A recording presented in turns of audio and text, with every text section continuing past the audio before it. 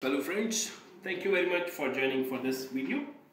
Here in this video, I will cover on how you can integrate Microsoft Entra ID with Salesforce. So uh, to start, first you need to go to your Microsoft Entra ID and go into Enterprise Applications. In the Enterprise Applications, click on to create a new application. We will be finding the Salesforce from the gallery applications. So I'll just type Salesforce and here Salesforce is. So once you find the application, click on create, give it a few seconds.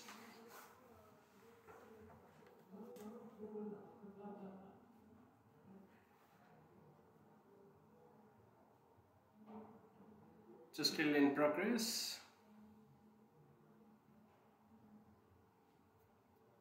Okay, it's created.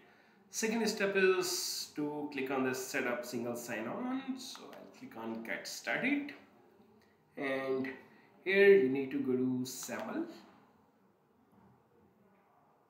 So we basically want to get this federation metadata XML from this application, but it will only populate once you have entered some data in the basic SAML configuration. So what we will do is we'll click on edit and we'll just add some dummy values here. And once we get the federation metadata XML, we will go to Salesforce, and then from Salesforce we'll get the correct values. So click on add identifier and just make sure there is no space. So again, we are just entering some dummy values here. Similarly for reply URL also we will enter the dummy value. So what you can do is you can just copy this section and paste it here. I think there is a space before this one. Okay, we are good now. Same URL we can paste here as well in the sign on URL. Okay, click on save. And it'll take a few seconds. Yes, it's done. So we should be able to download the federation metadata XML from Entra ID now. So click on download here. Yes, you can see it's downloaded as Salesforce 2.xml. We'll use it in the next step.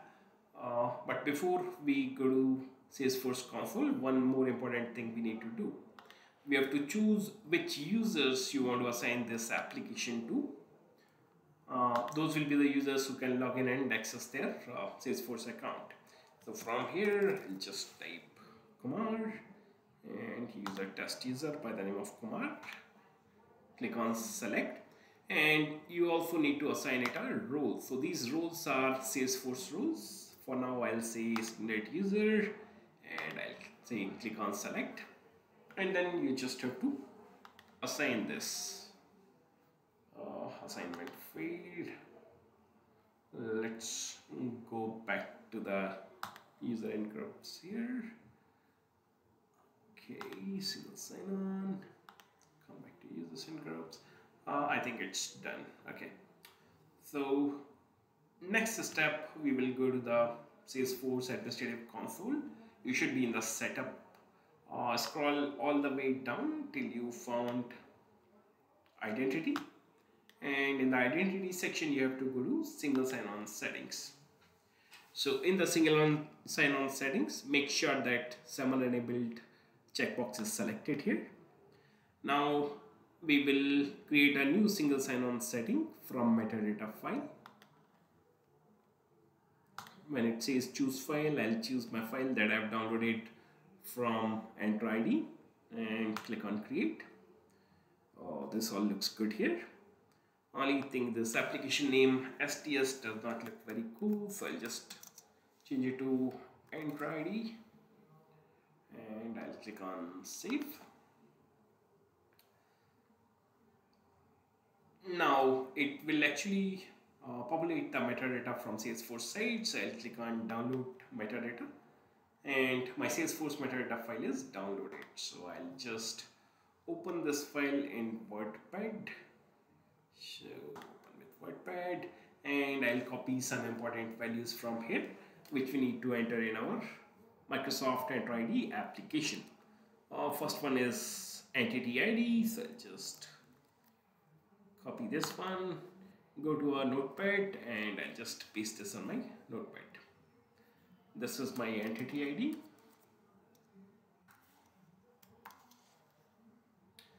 Next, I need my ACS URL or assertion consumer service URL, and this you will find towards all the way towards the bottom of this file. So I'll just select this one, copy, and paste as ACS URL. Okay. We just need one more value from Salesforce, and then we need to go back to Entra ID. So this third value that we require is the login URL. So we need to copy this entire login URL here, and I'll save it in the same notepad file here. Okay.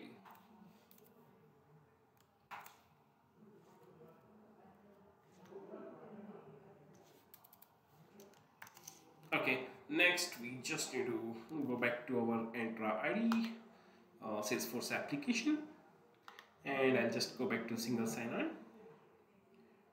From here, go to the basic XAML configuration and click on edit, and we'll replace these dummy values that we entered earlier with the correct values that we have in this file. So first thing that we need to enter is the entity ID.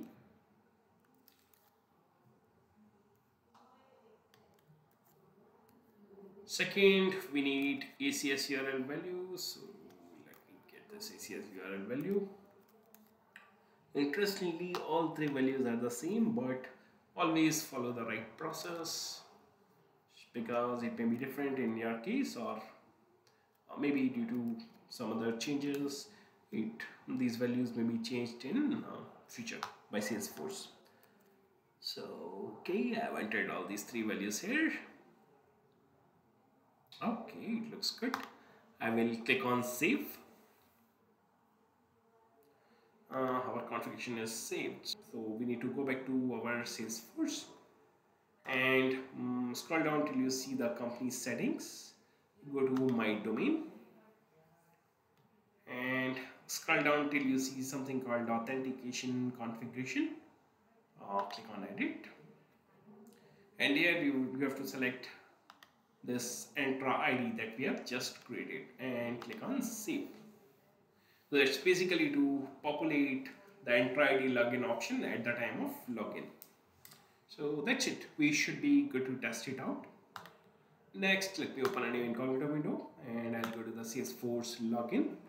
And here you can see our traditional form is here. This is local Salesforce login, and towards the end of this page you can also see the option to log in with Entra ID, and that is what we want to test it. So just enter your user email ID here, my password, and yeah, we should be able to log in into Salesforce. That's it. Fairly simple and straightforward process. Let me know in the comment section if you have any queries about it, and please like, share and subscribe this video. Thank you very much. Bye bye.